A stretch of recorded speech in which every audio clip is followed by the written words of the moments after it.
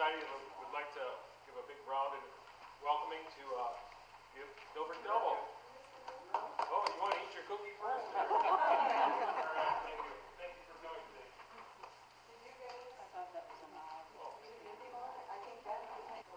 I have Eileen made this chart, so I marked off the red dots are bars in Shakopee, and X's are grocery stores. So now we have one grocery store in Shakopee, and in those days we had about 2,000 people, and we have 7 grocery stores. So something is mixed up someplace. So anyway, this chart is upside down, so I'll go by this. This is Scott Street. And this is Scott. This is 2nd and Scott Street on the corner. And that's where Jasper's Morarity's law office is now. And that was Jerome Jasper's home. And that's an old brick building from the Shakopee brick. So it's stucco on the outside now. And facing the railroad tracks, there was a big beer sign. The whole wall was a beer. You know, you see them around once in a while yet. I don't know what beer it was anymore, but they advertised beer. So then you go down to Atwood, and right on Atwood Street, or on 2nd Street between Atwood and Fuller, the Eagles had there now, but that was Jack Obble's bar, and then later his son Johnny ran it for quite a few years. And right in here was a plumbing shop, and then right on the corner was the St. Paul House. And then the St. Paul House eventually bought that plumbing shop, and they put 8 bowling alleys there. I remember when I was a kid, I used to set pins there. And then you set the pins. There wasn't nothing automatic, you know. Once in a while, some crazy guy would throw the ball down before you got out of the pit, you'd get hit. But anyway, so then there's down to Lewis Street, between Lewis and Somerville, right in the middle, there was a bar that ran by Martin Drayson. I think they call it the Shakopee Cafe, but I'm not sure. But then right across the street from it, across the railroad tracks right here, was the Pelham Hotel. And then later, Alex Stang had a bar in there. He had a bar. And so that was all on 2nd Street. So now we go down to 1st Street, and Fuller, right on in here, is where Wampak's Cafe is now. And that's originally 2 guys, McMahon brothers from up around Mille Lacs, were gamblers, and they started it, and it was called the Blue Inn, not the Blue Inn. Can't think of the name of it right now.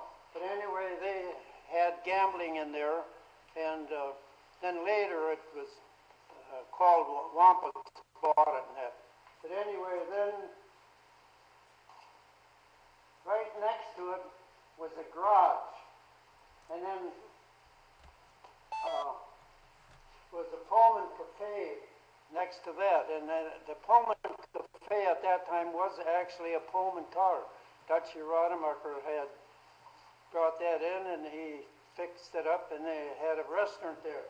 Then they had a little room in the back with a few booths, and I remember when we were kids, after basketball games, we could go in there and play the music machine, and it was finally expanded, so Dutchy bought the garage there, and then he made the Pullman Cafe like it is today. So then there's nothing here, and then up halfway on Holmes Street is Hook Perrin had a bar there, and it was later years, or just not too many years ago. Now it's called Babes, but Hook's, and there originally was it was originally a meat market once before Hook Perrin bought it, but it's Babes now. And then right across from Babes, across the alley, that was was our post office, the Shakopee post office. And they had just two little windows. And about 4 people could get in the post office, and that's about all they could handle. Then later they did go down to, they did move across from Wampaks in that building. There's a real estate outfit in there now before they moved where they are now. But then that takes care of that. And then on right here on First and Holmes, right next to where Real Gem was, there's a guy by the name of Al Waite had a bar in there, and he only was in there a few years, and he sold it to Rip Schrader, who later Rip was our sheriff, and he ran it for a few years, and then I don't know what happened to it. And then there's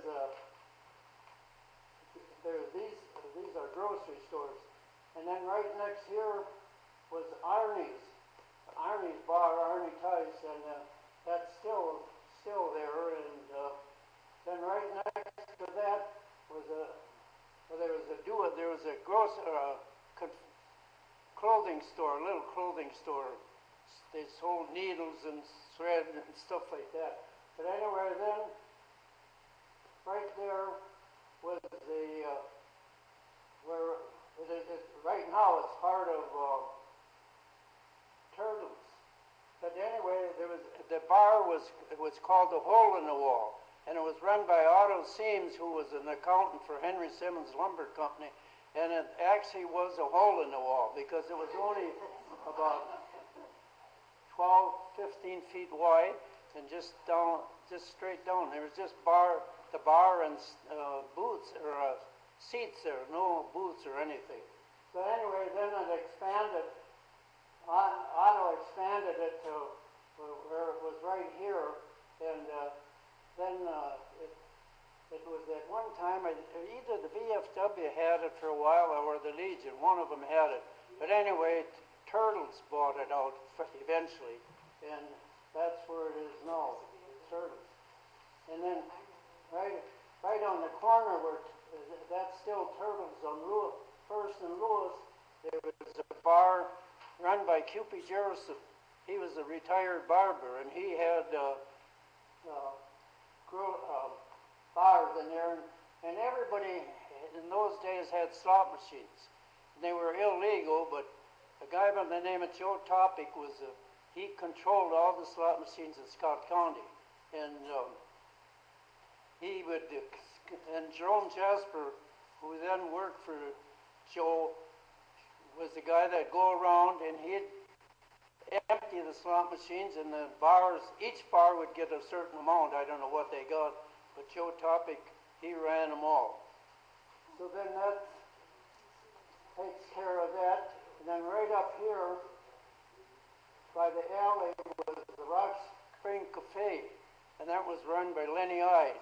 And that was a kind of an upscale restaurant. And then in the back, you could go back the alley, and they had a big door there about this thick with a little window in it, and that was their bar. And if you wanted to get into that bar, you rang a bell, and the guy would open up the door, and if they wanted you in, they'd let you in. If they didn't, you didn't get in. But one time, Art Poss was working in there, and I knew Art, and I was only about 17, but Art Poss says he left me in there and could sit around, and there was always rich people from Minneapolis in there. There never anybody from Shakopee. So there was a guy playing the slot machine, and Art says, "Gib, look at this guy. He's one of the part owners of Northern Pump, which the Twins are thinking about buying that area now, but he's one of the owners." But Art says he's the tightest guy I ever knew. So he was playing the slot machines, and all of a sudden this old guy came up to the bar, and he had about 10 nickels. And he says to Art, "You know, I was supposed to get 11 nickels, and I only got 10. And Art says, "See, Gib, what I told you? He's the tightest guy I ever knew." Well, anyway, no more stories. So then right across the alley from the Rock Spring, or from the Rock Spring, was a little bar owned by a guy by the name of Ben Gellenbeck. And he ran it for quite a few years, and then he sold it to a guy by the name of George Moore, and he was an old guy, and he ran it. And finally, it went down to where Jack Fox ended up buying it or owning it. Jack Fox moved it in, and then right next to the Fox's Tavern was a pool hall ran by Izzy Mahovo. They had liquor in there, and they had beer. They didn't have liquor, and then they had pool hall. And then right next to that, on Lewis Street, was a bar called Charlie Trost. Charlie had a little bar there. I don't know how long he ran that. But then right across the street, right on this corner on 2nd and Lewis, was the Shakopee Fire Department. And they had just two little trucks. And then there was a little office right next to it, and that was the city recorder's office.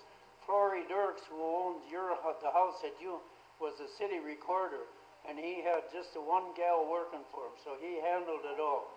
Yeah, well, that was way before you there. You were just a little girl then.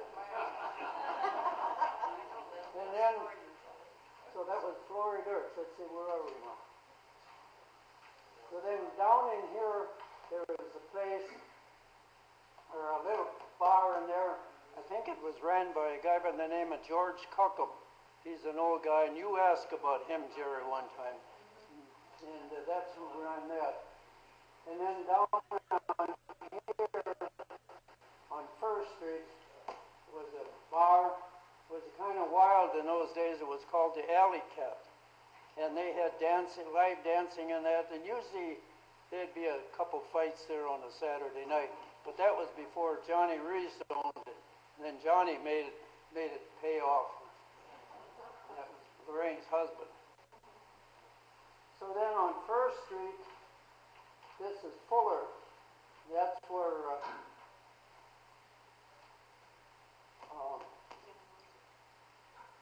what's called a place called the Blue Inn Cafe. In later years, it was Vic Hawes's, and then the last it was Jim and Lucy's. But this guy that ran it, he eventually was at Page, and he was one of the head guys at Page and Hill. At that time, they made homes, built homes. So then down on the street here was a little bar called, I can't remember what it was called, but it was run by, can't think of her name. He married Veronica once. What was her? Matt Leipert. Matt Leipert ran that bar. And then on this corner was a bar called Weber's Cafe.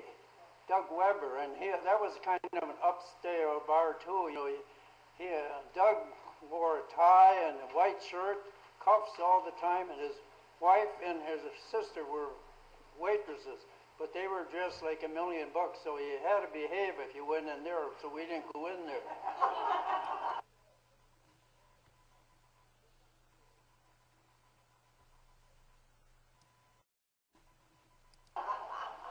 So then, let's see, yeah, that's one. Then right across from on the corner was Wyland's Bar. And it's turned out to be different bars. It was called the Little Six Tavern once. And anyway, it was Wyland's. And then next to that, at one time, Ray Siebenoller had a bar in there, Ray's bar, or at least he ran it. And then next to that, down here, was Stang's, and then it was run later by the Harrogans. Howard, I think it was. And then down here was on the corner was a house right across from this Barry Hennon's bait shop. Here is it was called Ben Hoots, and Ben and his sister And well, his dad ran it once, and he was about 85, 90 years old, and that's old. Everybody knows that. And Ben and his two sisters ran that bar, and they had some groceries in it, and so that takes care of the bars. And then this little dot represents the mill pond, which is Dangerfields now, and that was a gambling place, and you had a heck of a time getting in there if you wanted to. And then this here is going across the river, and this dot represents the Riviera that was down by Riverside Park. So that takes care of the bars. Now there was, I think, 7 grocery stores. On this corner of First and Holmes was John Barron's. Right across the street was Matt Barron's grocery store. And then right in here was R.C. Klein. And then first there was right in here was a Jewish guy, Sammy Ferdman. They had groceries there. And eventually Ferdman's grocery store accidentally started on fire, and Sandy got it. So then right next to him there was Hartman's. There was groceries and a meat market. So then up here around the corner, Leo Robick had a Red Owl store in here. And then across here, right across here on Lewis Street, Barney Jensen had a meat market and a grocery store.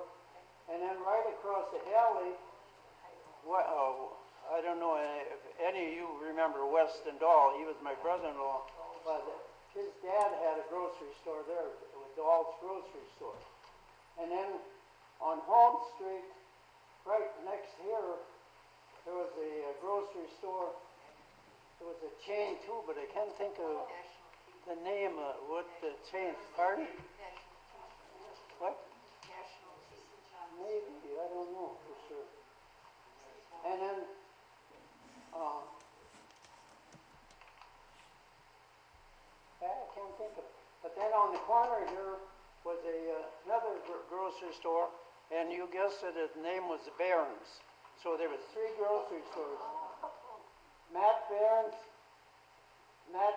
John Barron's, and Fred Barron's. And I assume they might have been brothers. I don't know for sure. But they all had grocery stores. So that takes care of everything, I think. Does anybody have any questions? Were those Barron's stores, were there like one, was it? Pardon? Was it a green grocery kind of, and one was different, were there different items in each of them, or were they all selling some of the same products? Pretty much the same products, I suppose, yeah. But one of them had a lot of clothes. Pardon? That was that Barron's. One of them had a lot of clothes. Well, the Barron's had clothes. They They were all did, yeah.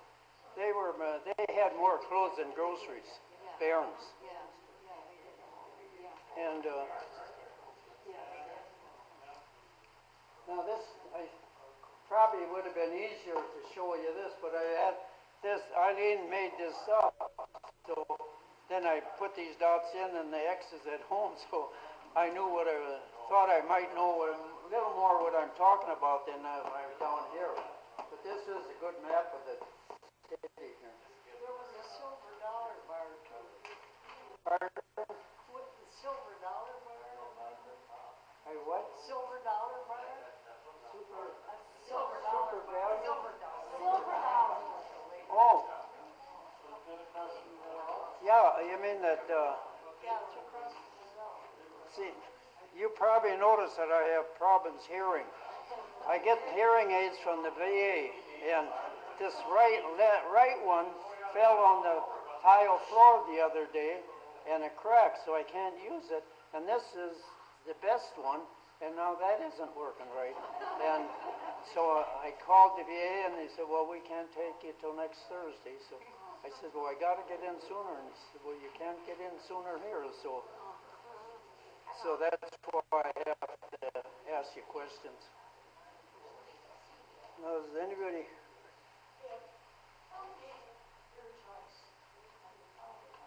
How many what? How many joints are yours? 32? There were 32, but I think I only got 30 of them here. I can't remember which ones now they were. But I remember in 1945, I was in the Navy and I came out and I applied at St. Thomas to get into St. Thomas. Well, we took tests down there, but they were filled. You couldn't get in, about 6 of us. So anyway, I came back to Shakopee and I told Arnie Tice that I got to look for a job for a while. So Arnie said, well, I'll hire you. So I worked in at Arnie's bar for probably about 4 months, but he had nothing but women working there. He didn't, no men, except I was the only guy and then Arnie.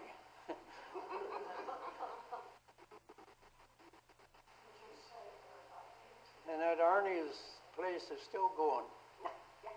And that's the original bar yet. The bar itself. Original restroom? Pardon? Original restroom. Did what? Original restroom. Yeah. Gib, you said that Uptown was owned by some gamblers from Mille Lacs? The McMahon brothers, they were from Deauville.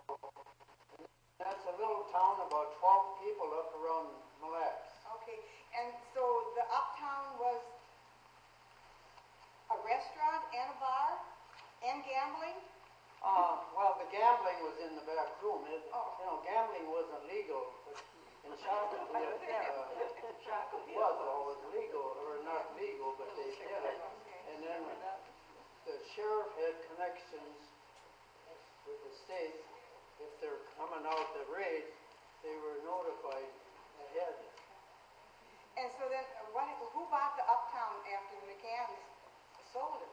Who, Well, I think, the Uptown? I think it was Wampus. It was Wampus. I Okay. don't know. There's, I was just, I think so. I'm not sure. I'm not quite sure. I know a woman worked in there, kind of ran it for whoever bought it. Jim, when you were of drinking age, where did you and Warren Stemmer and your buddies hang out? Well, we could go in like Arnie's. Arnie's had a big booth in there. It hold about 12 people, and he let us come in there like after the basketball game. We'd come in there with our girlfriends and that, and but we could, and then he had banco every Friday night, you know, and we could go in there, but we couldn't buy any drinks in that. But we could drink pop, but nothing else. But, and then we could hang by the original Pullman, you know, they had about 10 booths in the back there and a music machine, so we'd just put our nickels in there and dance with their girlfriends.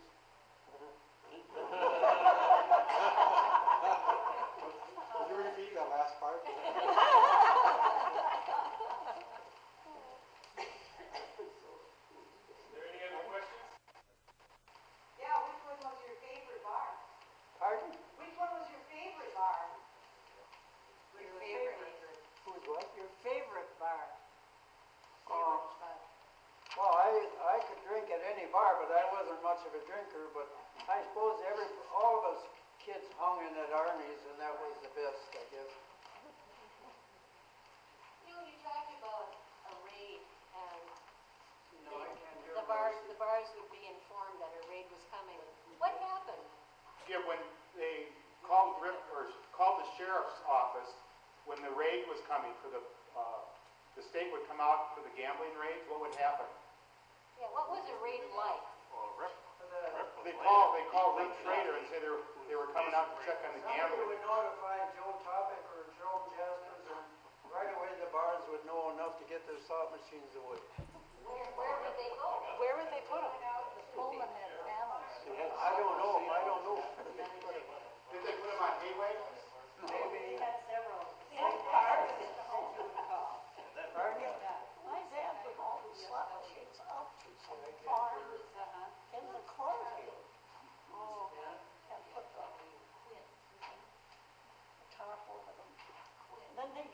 singles. Signals, they pick them up again and take them back to town in business. We were in business. When we were in high school, they raided, Joe Ryan's house. Remember that? We were in high school. But you didn't see that. Oh, yes, we did. I was a neighbor. Mary Schlink and Mary Siebermiller and I was walking back from school one day, and we saw these barrels of booze being thrown out the window of the Ryan house. It was Jerome, Ryan. No, it was Joe. Joe Ryan. I remember one time Jack Wormeskirchen, who was the sheriff at that time, they had a house right on the corners, southwest corner where the courthouse was. That's where the sheriff lived. And there was a little jail right next there. And then Jack Wormeskirchen had a little garden out there. And one night they got a call from the state that they were coming out to Shakopee, and Mrs. Wormeskirchen was at the house, and they stopped at the house, and Jack was out in the garden, and they wouldn't allow her to go out to tell Jack that they were going to come to raid. So otherwise Jack would have notified Joe Topping right away. And they'd have got the slot machines out of there. But when the state would come and raid these places, they'd take those slot machines and they'd bust them all to pieces. What a waste.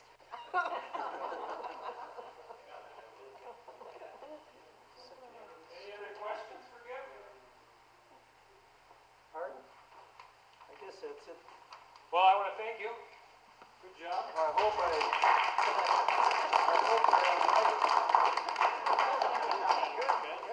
Yeah, we found out where you like to dance. All right, thank you. Thank you. Sandra Fluck is a former head of the group Georgetown University Law Students for Reproductive Justice. On February 9th, a group called the Feminist Majority Foundation arranged for Sandra to appear at a press conference criticizing